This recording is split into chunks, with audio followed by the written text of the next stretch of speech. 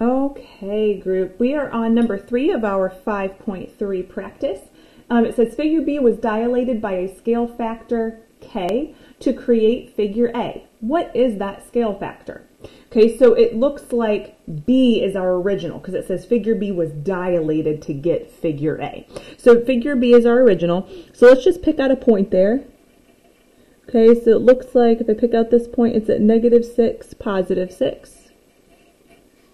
Okay, the new point, so I'll put B there. Okay, the new point, A, would be here, and that's at -10, +10. Okay, so we have to figure out how do we get from -6 to -10? What do we multiply by? Okay, so this is one where you can kind of guess and check in your calculator. So if I do -6 times 2, okay, I know that that's -12. That's a little bit too big. What about -6 times 1.5? Oh, that's -9. Okay, so halfway between 2 and 1.5 would be like 1.6. Oh, we're getting closer.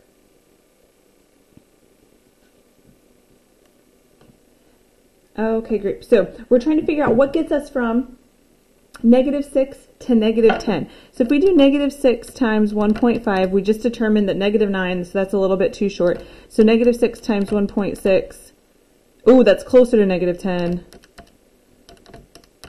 Okay, 1.7 is going to be over. So we know 1.666 repeating, okay, that one is a tricky fraction. It's a really tricky fraction. But if you kind of go like this in your calculator, press enter, it'll give you that. Math, enter, enter, the fraction is 5/3. Okay, so we need to multiply 5/3 times -6. There it is. It's -10. This is a really tough one, to be honest with you. Okay, so we know that our scale factor, K, is 5/3. Okay, let me show you this with another one of the points. So a point that's here at B is -3,3. Okay, the point that maps to A on that is -5,5. Okay, so if I do -3 times 5/3, right, that gets me -5. So we know that it works. So our scale factor K is 5/3. All right, go ahead and flip that over. We're on number 3 on the back. Okay, this graph looks a little bit weird. Something happened here, but that's okay. We'll just use our points to help us.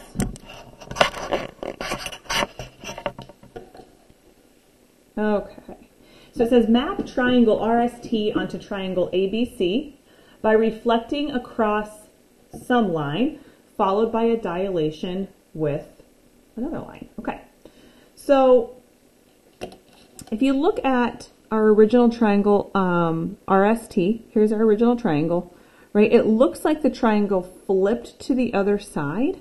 So we took it and we went like this to get our new big triangle. And then obviously the dilation happened.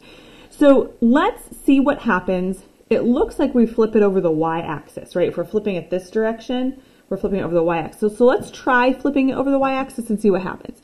Okay, so R, if we flipped it over y, it would be over here, right? T would be over here. S would be 1, 2, 3, 4, 5 away. 1, 2, 3, 4, 5. Okay, so there would be S. Okay, then if we dilated this, obviously we made it bigger. So 1.5 is not going to be our answer because we made this bigger. Let's try by 2 and see what happens. So if I'm at the point 1, 2, 3, 4, 5, 1, 5. Okay, if I multiply that by 2, I get the point 2, 10. So if I go over to 2 and up to 10, oh, there it is. Look at that. R became A. So we know that we did a dilation of 2 and we flipped that over the y-axis.